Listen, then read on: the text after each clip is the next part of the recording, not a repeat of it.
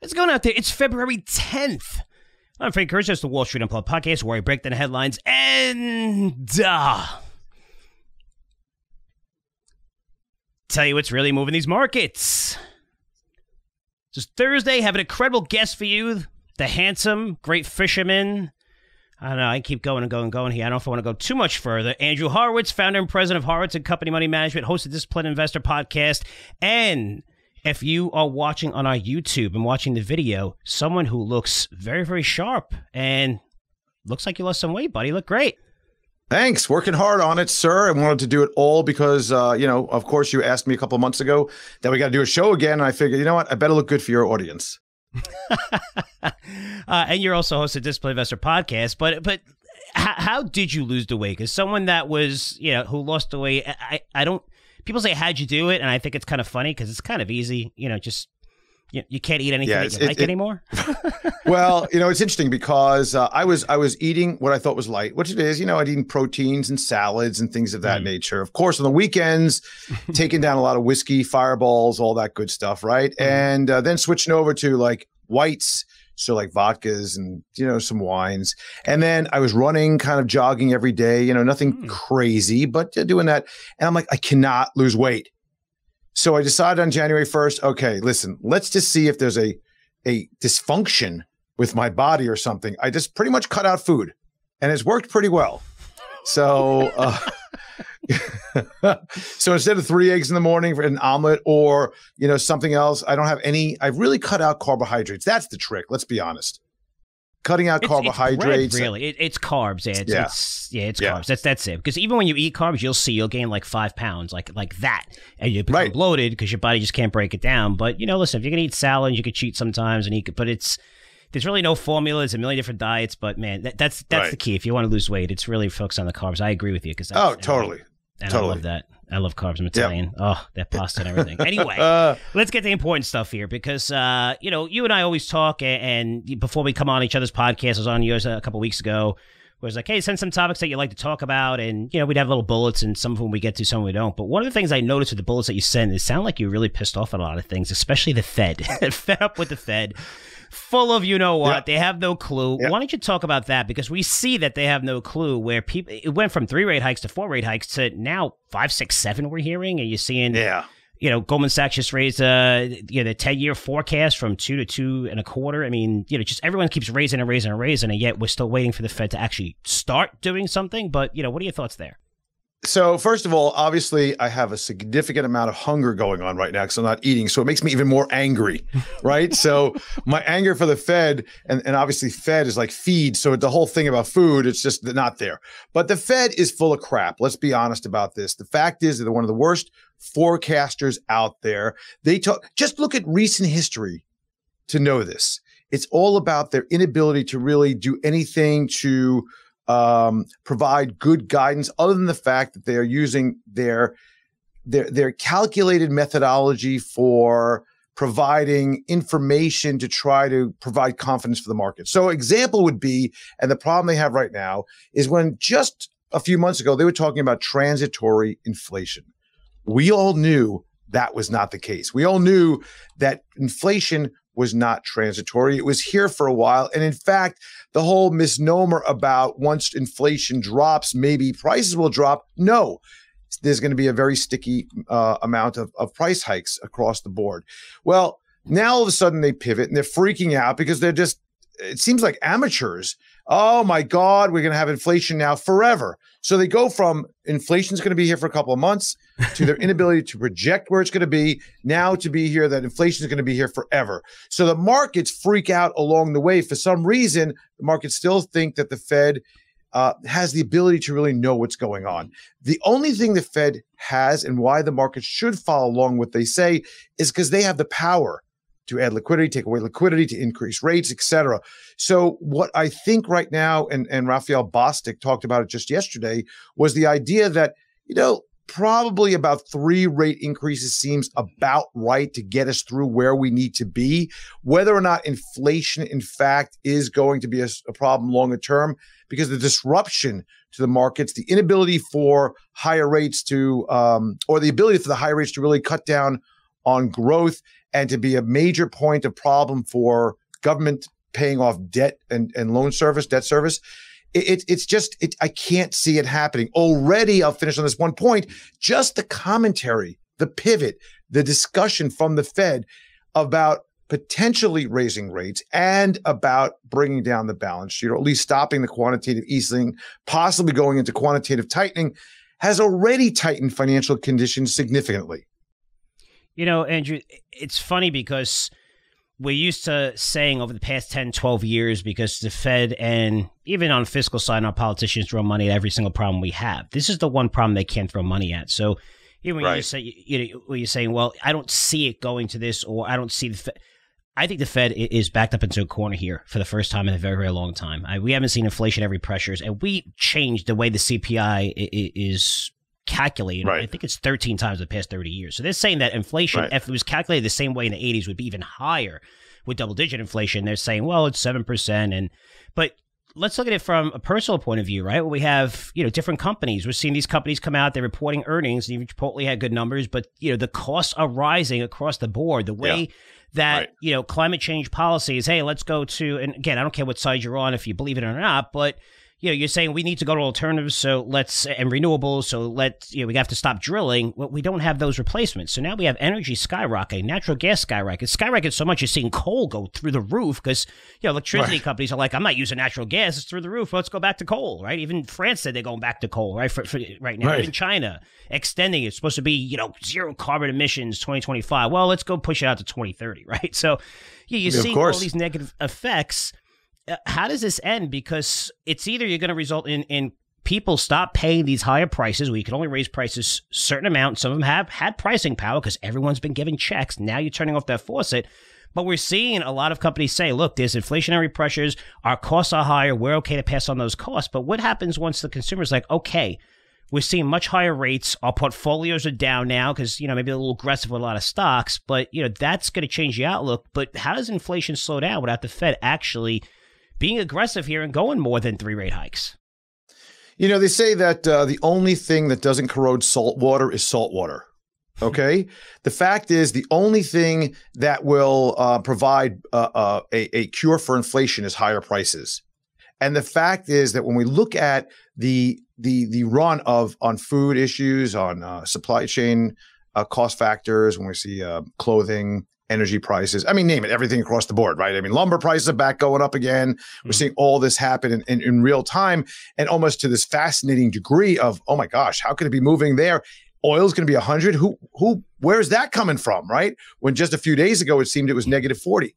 So I think that the higher prices, though, will in fact start slowing things down. There's a limit. There's a ceiling to where people can spend and are willing to spend, and that will be a natural process of leveling off the prices over time. And if the Fed's not careful, what's going to happen is they're going to do what they did before. What they did before, which was a big policy mistake, is they kept rates too low for too long with massive stimulus coming out. Now that the stimulus is being withdrawn, savings rates are dropping significantly, prices are going higher. If they start really poking that too hard, they're going to cause a major downside move, and they're going to cause a recession, which is, by the way, what they do all the time. They let it go on for too long, then they pop the bubble, and then it turns into a disaster. And they're like, oh, we thought we cured the economic curve. We thought we were never going to have these cycles anymore. But wonderful Fed and their way they do things is just the same thing over and over again.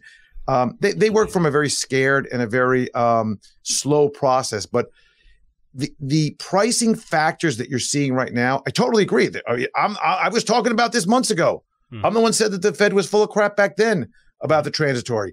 But I think they're a little bit wrong with the fact that there's going to be, well, with a caveat, if we see some of the supply chain issues resolve, if we see the ports open in China, there's a lot of ifs there, we could see that there would be an opportunity. But markets are efficient. They'll look for other alternatives, cheaper ways of doing things. You can't put up with wage increases like this because companies know it's very sticky. And you're seeing those wage increases. That's why the Fed really scared here. So, and a lot of the investment banks too, right? That it's not just price of commodities, but just the wage hikes. But we're so in tune with a recession where it's yes or no, where recession is defined by 2 straight quarters of negative GDP. Yet, if we see GDP go from 7-8%, which, it's a very, very high considering we're coming off of COVID, which, is negative. But we see, 0.1 gain for 2 quarters. It's not a recession. But when you're looking at certain industries, aren't we in a recession here? I mean, it's amazing to see moves like Facebook and then on the next day be so nervous that you see Amazon go up 17%. We're talking about $250 billion market cap move in 2 stocks, which there's only 24 companies, S&P 500, that have greater market caps than $250 billion. Those stocks move that much in a day, right? In consecutive days. The greatest drop in any one day of market cap, followed by the greatest increase in market cap of any company the next day. Is that a sign of is that telling you that it's a stock picker's market, or is it telling you that this is a sign of the times? Because, excuse my language, shit like this doesn't happen in normal markets. I think it's amateur hour, total amateur hour out there. I mean, look at what happened when this particular issue, Facebook, and I hear you about the drop, and maybe Facebook was overdone. I never really was a big fan of Facebook. We don't hold it in our trading portfolios. A couple clients have it because they want to have it. They have like a cost basis of 2, so we're not really selling that for them. But other than that, it's not like a position we're putting on or want to put on. Never really liked the company for years and was wrong about that, but there's plenty of alternatives we had that did just fine. What's interesting is when Facebook dropped 20% that day, what else happened? Snap, which was reporting the next day, was down 25% in sympathy. Why? Because there was a big concern that the Apple privacy issues, the shutdown of some of the flow-through information was going to be flow-through. What happened when Snap came out with their first positive quarter ever on record, stocks up 60%. So there's a lot of lean on the area of the short side, of the long side. People are getting offsided by a lot of things. And I think that's a big issue right now with the markets. And then once again, we saw people get very offsided and push into the shorts. Look what's been happening over the last, week and a half, ever since really since Google and Microsoft provided an update. I mean, things have been a little bit more towards the bid side, don't you think? It has been, but for me, when I look, Facebook wasn't lying that they said that this is going to impact them, those Apple changes to privacy, but they said it for 3 quarters and they still put up good numbers. Then you go into the move to Meta, which is a massive change, even change your name, right, for the metaverse. And then you talk about TikTok being a risk. So now people are like, wait a minute, what's going on here? Did you really see this coming? Because, and it's a reflection of not a change in business, but it's a change where when you're an advertiser, you can see every single piece of data. You're going to, now you have pricing power, right? And Facebook, you know exactly where these people are, where they are at a store at that moment, right? It's unbelievable. But what happened? You saw money come off of that platform. So it's not an industry concern because look at Google's numbers who blew them out. So obviously the advertising came off of that because they can't see the data because of those policies. Right. When now Google has free reign to follow you wherever the hell you want. And you saw that in the results. To me, it kind of tells you it's a stock picker's market here. But, I agree. I totally agree. Snap bounced back as well. Snap bounced back, what was it, 55% and went up the next day, right? It's crazy. Yep, and the one day. I agree with you 100%. I think that for too long, it's been this passive market that people just say, let's just throw it into an index fund. And what happened is it was a self-fulfilling prophecy. What happened is you put the money in, what were you buying? Well, 20% was the top stocks. And those would just go up no matter what. And you kept on dollar cost averaging in the pensions, the 401ks, the hedge funds. Let's just put it in there. And Facebook's numbers weren't so bad. It was their outlook that was a real problem. And it was the communication about their numbers and outlook with the analysts who really screwed it up. I think there were 3 analysts that had either sell or hold on Facebook. The rest of them were all buys with much higher price targets. So there was a miscommunication there. And I think that was a big problem. But when you look at Microsoft, you look at Google, Netflix aside, there was a problem there. But you look at Amazon, Apple. Just terrific numbers. Yeah, Apple too. Amazon had the Rivian numbers in there. Amazon also did good with AWS. Amazon had a few other things that were, iffy. They did raise their price for the Prime, which I'll gladly pay any day. Everybody, I'll pay double that. Oh, I'll pay double. I have no idea how they do it. How do you order? I'm not talking about ordering something you get in the store. You could order something random. And how do they get it to your house in one day? I don't even know. Sometimes I think of stuff and it shows up. I'm like, how does that work? They are amazing. They are amazing. Listen, you can hate them, whatever, but they are amazing. It's just, wow, it is incredible. And they did a good job. I love when companies do this. Last quarter, I always see this. When you see expenses go up, that scares the hell out of Wall Street. You see the stock come down. When you look at why expenses went up, they said, we have to pay our employees more. I love that because you're in the industry where you need to make sure there's a lot of choices out there. There's a lot of competition out there. You know, that ensures that, okay, we're not going to have a problem on this front when a lot of people maybe at the Walmarts or the Targets and stuff. And I love that. And then you see it 1 quarter later.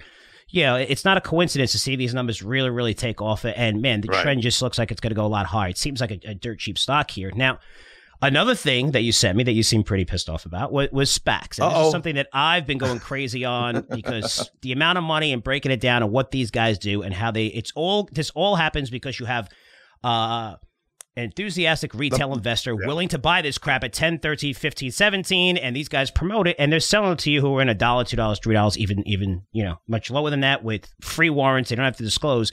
You're seeing this industry really start to disappear.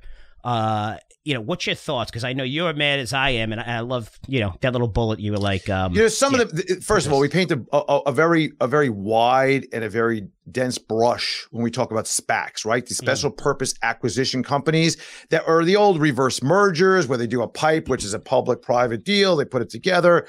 They promote it with a one-pager. Chamath Palihapitiya, the SPAC Barker. What an idiot. I mean, no, I shouldn't say that. I take it back. He's brilliant. Really smart guy. Really smart guy. I'm sorry I said that. That was the wrong word. Yeah. He knows how to make money on the backs of retail and make it look like he's doing you a favor.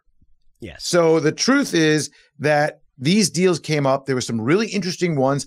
I bought a few of these personally and for portfolios. Did really well in the early days. I mean, big numbers, right? Then they all started to come down and cave in. There's still some good ones out there. There could be good companies out there that are involved in this. The problem is the transparency, the lack of transparency. The problem is that when there's a time when you can come out and come to the market and say, we do not have necessarily a path to profitability. That was a big thing that we heard, right? The path to profitability. And they start putting a napkin drawing, this is how we're going to make money doing this. Or my favorites, they're going to take an industry that needs to be disrupted that really doesn't need to be disrupted and says, well, if we just make an app out of it, it will be worth billions. Like, really? Stamp collecting on an app is worth billions? How is that? I don't understand. Yep. So what we have is that many companies, the very basic nature of them was a problem. They got a lot of names behind them. And look at what's going on in crypto world. Look what's going on in some of these others. They had a lot of celebs behind them, right? They had a lot of athletes behind them. Everybody's like, I want to get into that.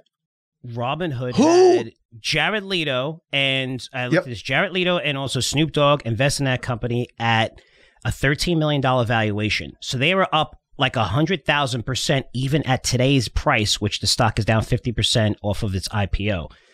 That's when you want to get in. Unfortunately, you're not going to get in as a retail investor. They're going to sell this thing to you at 12, 13, 15, whatever it is. And even for Robinhood's case, would have come out at 36, 37, $38 billion valuation. These guys win a $13 million valuation. Incredible. You're right. And the problem is that since when do we follow athletes into any investment? Listen, we're not talking about...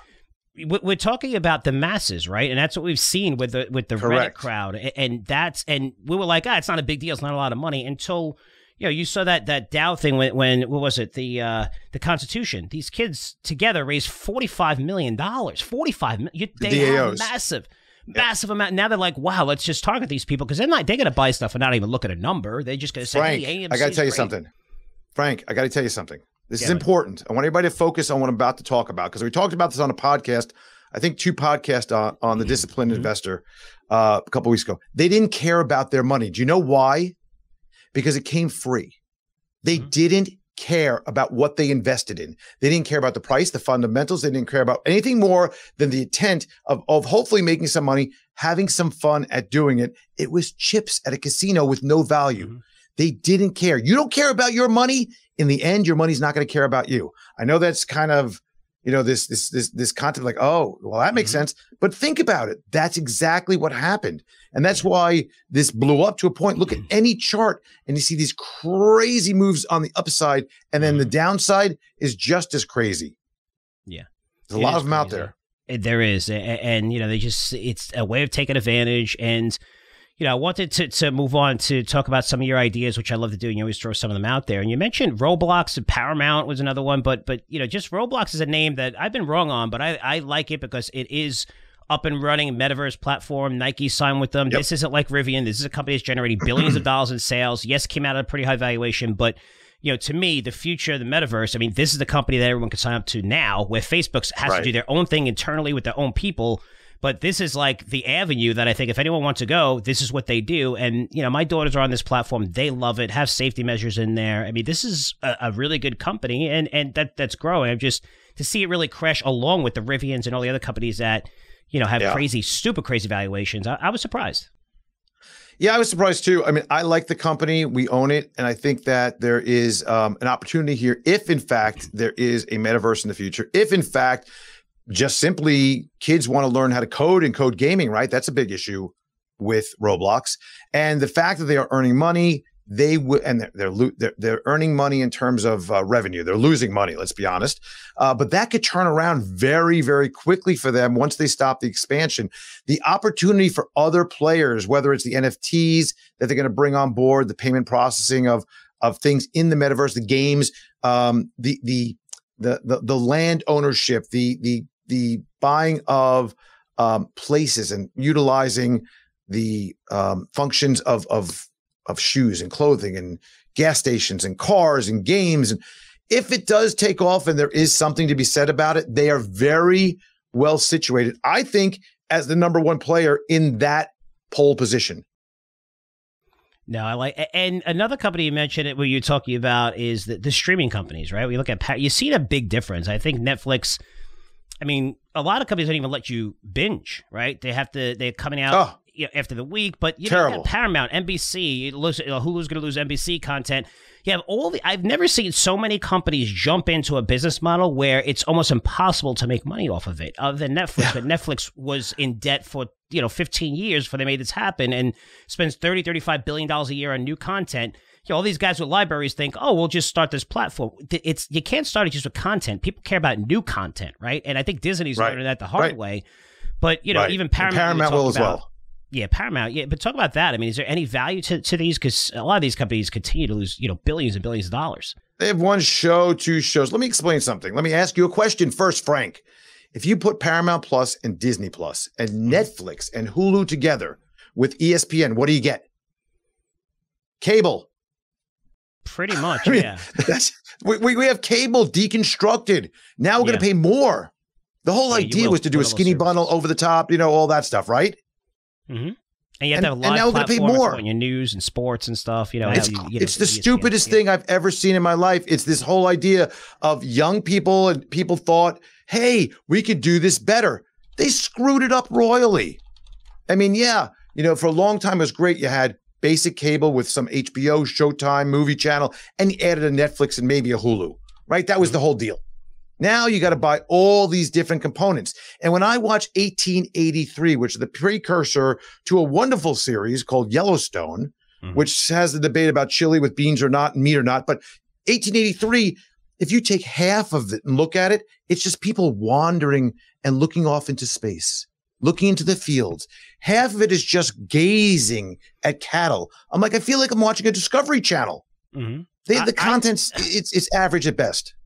I signed up to Paramount. I have Disney, and because I got it for free, which I'll have it free for life, they said, because I have Verizon, which is that's where I think about probably 60 to 70% of their customers, I would guess, are for free. That's why the average cost per revenue per user is like $4, right, compared to Netflix, so much higher. But everybody wanted to see more subscribers. They didn't care if anyone was paying for that. That's what was good for Disney. But now you called that great.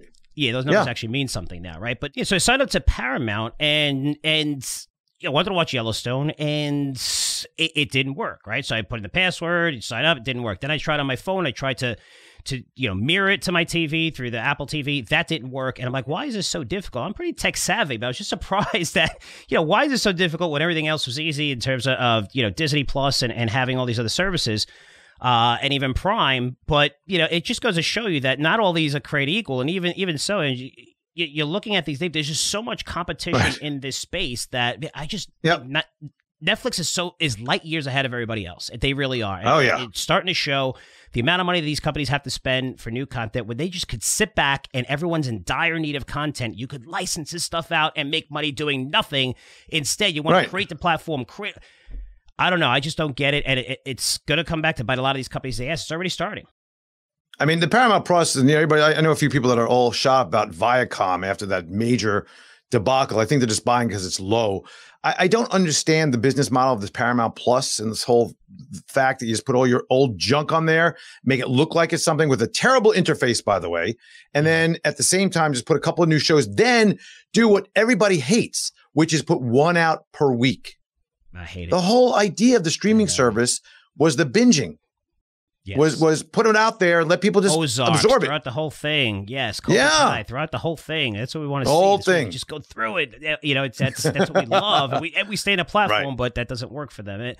Now let's get to some other ideas. I know you're saying valuation, is great outside the U.S. I've heard this argument for 12 years, and the U.S. is always been the best place to invest.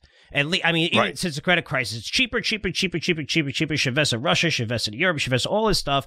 And the U.S. outperformed every single time outside what you could probably pick a period of 3 to 9 months or whatever your own period. But it's better off staying in the U.S. Why? I know you said that you're excited, better valuations. China is stimulating compared to us, which we're tightening. What are you seeing there? Do you have any ideas to share? And is it like on the international front? So I totally agree with you that it has been a better valuation play for many, many years. That is a truth. Mm-hmm. That doesn't mean it's a better returning investment over that period of time. It's a better valuation play, which therefore leads you down the path of, if it's a better valuation, that maybe during rough times it will act as a nice buffer. That also has not necessarily played out exactly right. But I do like the idea that, and it's probably a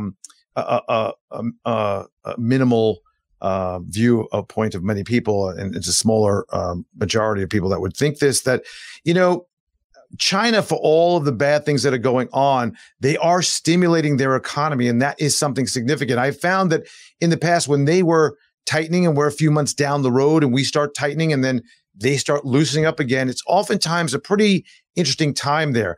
If you look at something like the KWEB, KWEB, which is the China Internet, all the Alibabas and various internet players out there, they dropped significantly. I mean, mightily over the last year. There's some bottom picking that could be going on right now for a really good opportunity.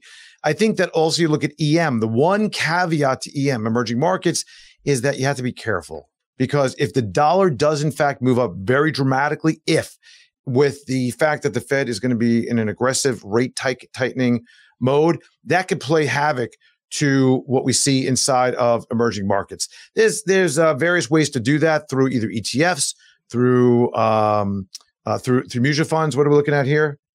What is that? This is KWEB. This would be the greatest chart in the world if it was like upside down.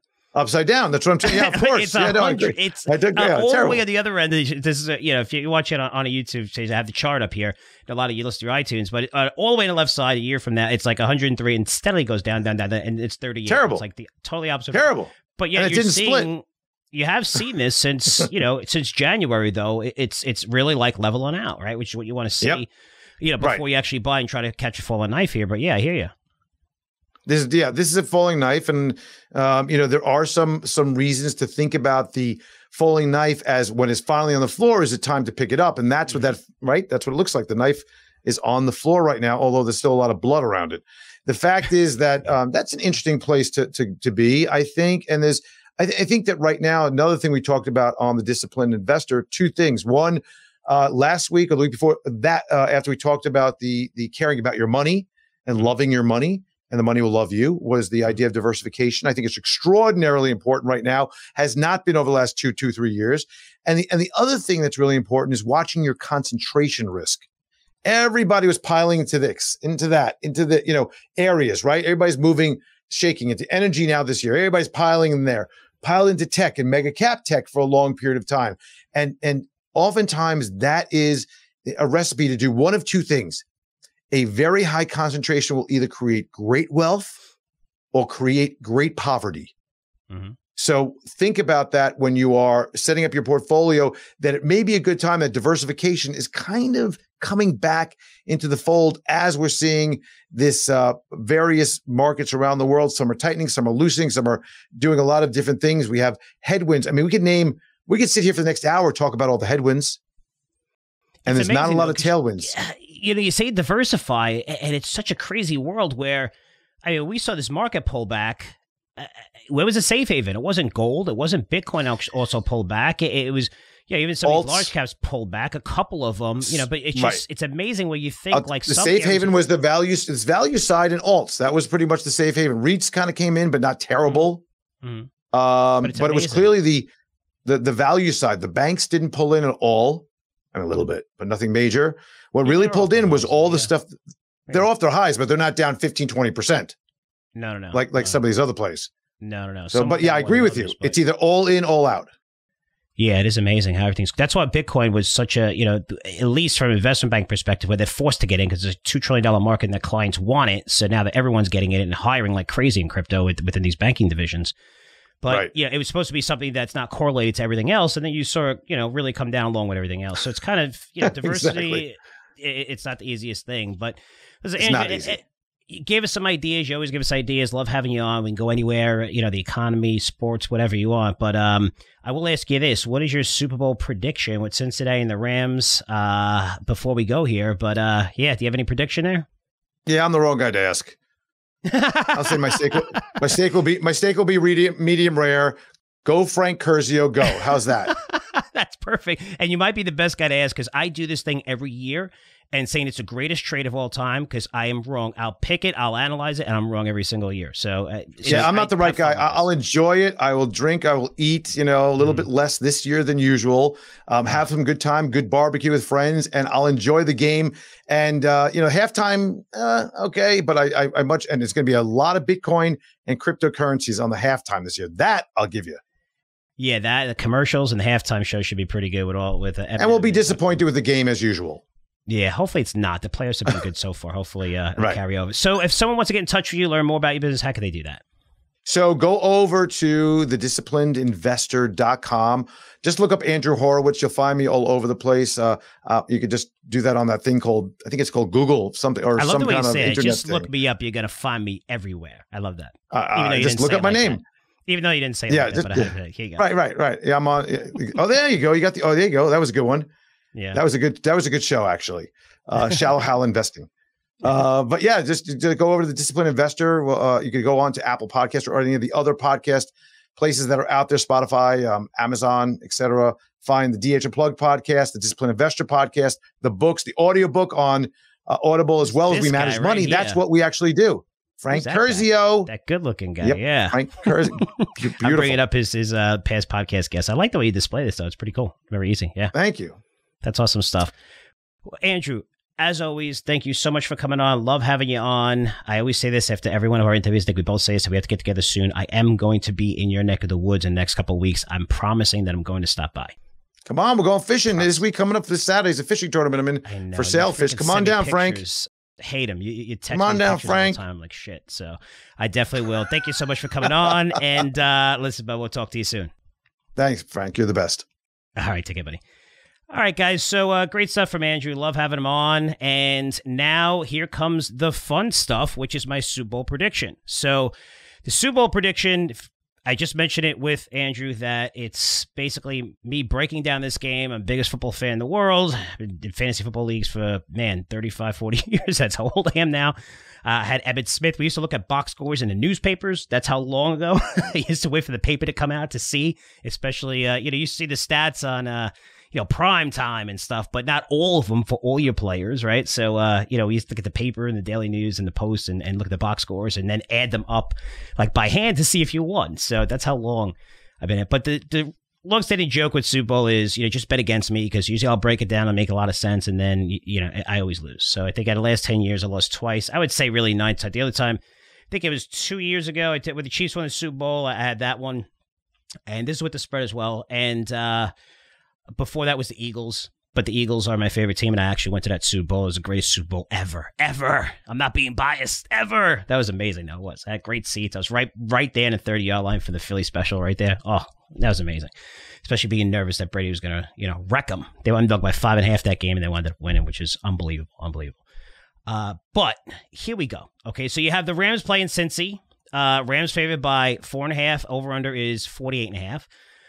Cincinnati Bengals, big surprise. They were 125-1 to make the Super Bowl at the beginning of the year. The Rams, one of the favorites, especially signing 2 superstar players, which was Von Miller and Odell Beckham. You could argue Odell Beckham's not a superstar player anymore, but he's been playing like it lately, right? He's really picked it up. He's got lots of touchdowns, did amazing in the second half of the year. The Rams are playing at home, right? It's a big advantage considering you don't have to go anywhere, right? Which makes sense. And you're home last game. Now you're sitting there, and that's really big. Like the traveling portion, you're familiar with the stadium. That worked wonders for Tampa last year. And Tampa, I think, was the first team to play in the Super Bowl at their home stadium, and this is the second time it's happened 2 years in a row. I will tell you an interesting stat, though, which I found funny, that the Rams, even though they're home, they're going to be the visiting team. Little trivia at the beginning of the day, or maybe a little bit later after a couple of drinks. But they're the visiting team just simply because the AFC and NFC rotate that every year. So they're playing at home, but they're going to be the visiting team, which is weird. Let's break it down. You have Stafford, quarterback of the Rams, who's great. Interesting stat. They say that 34 fourth-quarter comebacks in the regular season, 5th most in NFL history. However, he played for the Detroit Lions, and they were down probably in 85% of those games, so I don't really look too high on that stat. I mean, getting into the fourth quarter, they're probably down in almost every one of their games.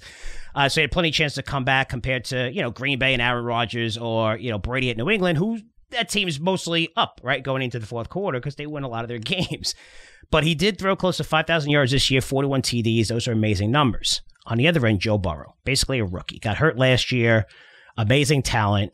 I think he's going to be the next great quarterback in the NFL. And you can say that for a lot. You can say that for the quarterback for Josh Allen. Man, there's just so many great quarterbacks right now. I mean, of course, you got Kansas City with Mahomes. Even the guy from San Diego is great. So you have a lot of really great quarterbacks, upcoming talent right now. But I think Joe Burrow just has something special. But here's a guy that won on every level. Cincinnati has a great offense. They got Jamar Chase, most electrifying wide receivers, most reception yards, TDs by a rookie in Bengals history. They also have T. Higgins, who's an awesome receiver. And then they got Tyler Boyd, who's amazing, who's an unbelievable wide receiver. And he's the 3rd best on their team, which tells you, how good that wide receiving core is. And then you have Joe Mixon, running back, who has always been pretty good, but this year, really, really good, really solid. Doesn't fumble the ball much. Just great year. Offensive line is okay. I'm lying. Their offensive line actually allowed the most sacks this year in the NFL.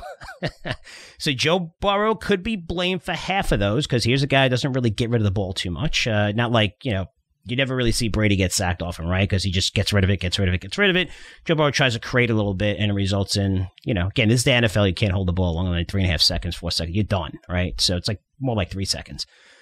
On the other end, you have the Rams, who also have some firepower on offense. Cooper Kupp, best receiver in the world right now. Unbelievable. Won the Triple Crown. That's the most receptions, yards, TD catches as a wide receiver. Very hard to do. Almost had 2,000 yards receiving this year. That's an insane number. I think it was Randy Moss, is the only person to ever do that. It's either him or Johnson from Detroit. But unbelievable. Just 2,000 is incredible. Odell Beckham really playing his best football right now, confident, amazing. And then Van Jefferson is a huge deep threat, one of the most underrated wide receivers in the NFL. Cam Akers is the running back. He is good, but he had some fumbling issues. And then you have Sonny Michel, who was on a Super Bowl team for New England. That's the backup. I wouldn't say that's their strength of running game, but they have such good wide receivers, good quarterback, and pretty good offensive line that they do a good job running the ball, but just not their special. If they can run the ball, it's going to be a long day for Cincy. Let's see. I would give the slight offensive edge to Cincy. Slight, maybe a tie. Defense, though, different story. I mean, Rams are superior. Aaron Donald may be the best player in all of football. Then you have Von Miller, who they just signed, just amazing pass rushers. They're just great. Jalen Ramsey, one of the best covers in the world. He said he wants to guard Jamar Chase. He's probably going to be on Jamar Chase. Eric Weddle is solid, older. used to be lights out playing safety. Actually, though, they needed some help and injuries, and he just came out of retirement. So I think they might be a little bit weak there. The Bengals do have Trey Hendrickson, Sam Hubbard, and just a great line. They have Jesse Bates, one of the best safeties, and who I predict is going to have an interception in this game. Great pass rushers, also solid corners. Those guys are great pass rushers. But the Bengals D hasn't been electrifying this year, but they really, really played well against the Titans. And they one of the best defensive games I've seen. I mean, they really shut down Kansas City in that second half. I mean, they were down like 3 touchdowns. So they're coming in red hot with a lot of confidence. When I look at this game, everything points to a Rams blowout. I'm hearing that from everybody. Rams are going to blow them out. They're going to blow them out. They're at home. Since he's lucky to be there, they shouldn't have been there. They're young. McVay's a better coach on the Rams. You're hearing that a lot. And look, the offensive line is better for Rams. The D is better. More experience at quarterback. Top 10 in some of the most important statistical categories, like 9th in total offense, 8th in scoring, 5th in passing offense, 10th in takeaways, 3rd in sacks. I mean, those are stats that are meaningful that usually win championships. However, if you're looking at the Rams, they were also 7th in giveaways.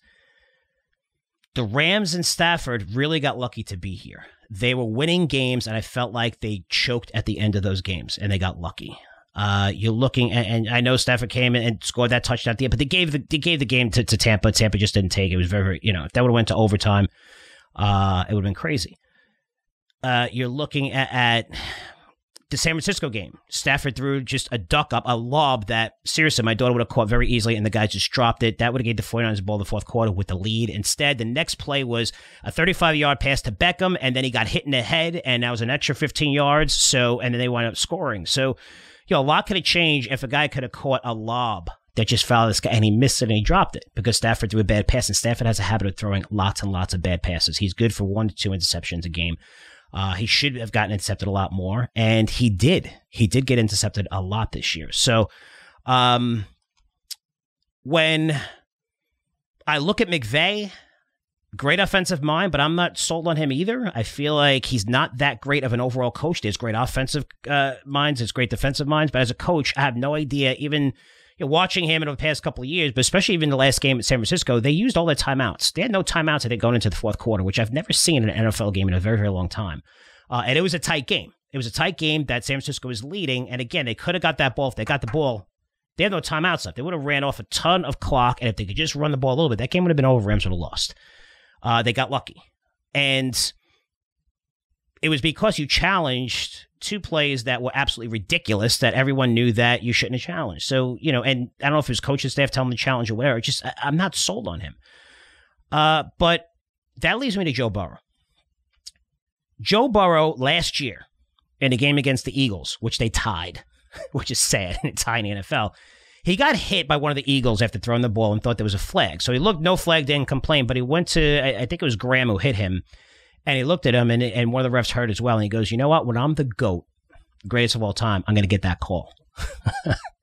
That's when he was a rookie. And then he got hurt, right? And he was out. And now, this year, unbelievable year. Burrow's one of those guys that doesn't know how to lose. How he won that Chiefs game was absolutely incredible. And they were done, right? And yes, the D was great, but they were down 3 TDs, and he had to come back and score for them, and he did. He got sacked 9 times against the Titans, which is a record in playoffs. He still threw for 350 yards and won that game. He has to be smart, no stupid turnovers, throw the ball away instead of being sacked, because Donald and Miller are going to be in your face, so 3-step drops, quick throws. But unlike the Rams, who crawled into the Super Bowl, the Bengals actually went out there and won that game against the Titans, which had their full squad, right? Their running back came back, the full squad.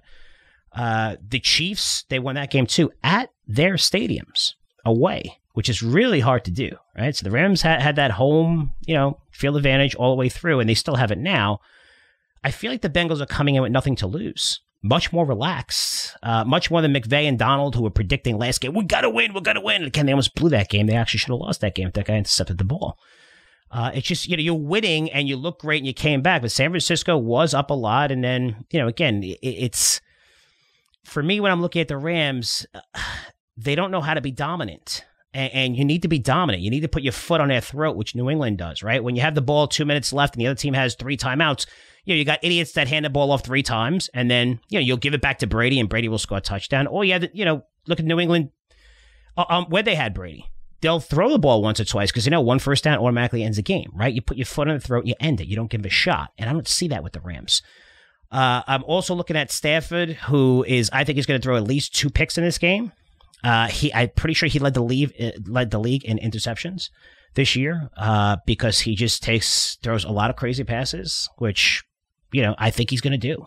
And forcing the issue if they play conservative, they could win. If they're running the ball, it could get really ugly. I admit it could get ugly, but with the 4.5, I like the Bengals. I actually think the Bengals have a shot to win outright, 31-24. So take the Bengals with the 4.5 points. I have Jefferson, some other bets. Jefferson, wide receiver for the Rams, scoring the first TD. I also have Stafford throwing at least 2 picks. Again, those fourth quarter comeback stats, it's very, very overrated statistic when you're playing for a team that's always behind in the fourth quarter. But when you look at the interceptions, that's what scares me. One last thing here, other than make sure you watch the Super Bowl halftime show, because I have a feeling that's going to be one of the best halftime shows where you have Snoop Dogg, Dre, you're going to have Eminem, and I think they're going to bring on so many great people. So, that's going to be really exciting. But the last thing I'm going to say, which, by the way, with my prediction, it means that you should definitely put your house, just put everything you can on the Rams. That's why I do this and poke fun at it. We'll poke fun at it next week when I do lose. But Mattress Jack is a Texas furniture salesman who bets Super Bowl. He bets millions of dollars Super Bowl. He won last year. I'm not sure what he did the year before, but he bet on Tampa Bay with the points and he won. This year, he put a $4.5 million record bet on Cincy to win outright, which will net him $7.7 million because you're getting odds on that because, he's not taking the points. He places at Caesars Sportsbook where he said Caesars is the only one with big enough britches to take that kind of bet at a single time. So he runs Gallery Furniture, located in Houston, and he's running a special promotion for his customers who spend $3,000 or more on furniture. Again, very successful company, very successful guy. And he said the Bengals, when he wins his bet, Mattress Mac will use his winnings to reimburse the full amount of all the customers' purchases. That's pretty freaking cool. That's a very, very big bet. Again, he won last year. I'm not too sure what his record is before that. I think, like 2 or 3 Super Bowls I've seen him bet.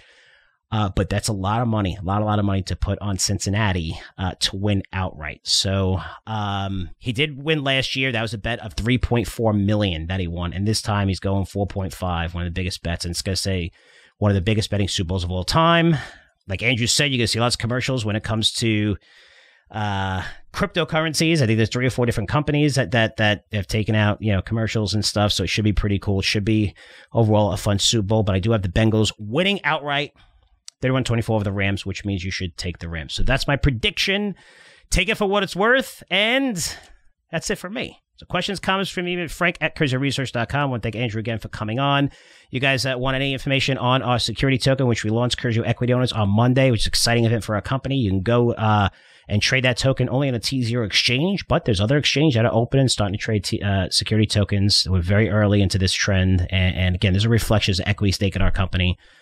Which we're very, very excited about. So I know I'm still getting lots of questions on how to do that. You can go to T0. Again, they don't pay me to say that. It's just the only place where you could trade our token. And it's, on day one was a huge success for us. Again, I can't talk about the stock price, but I will say that we had more volume on that day than we had almost an entire year on the foreign exchange that we traded on. So, really exciting stuff. And that's what I want to do. I want to be able to bring this to, this kind of service, this equity. It's something different, but I think it's going to change the future. It's going to be the future of finance. It's going to change the investment banking industry. It's just great for us, great for investors that can get in early on small companies and lots of things.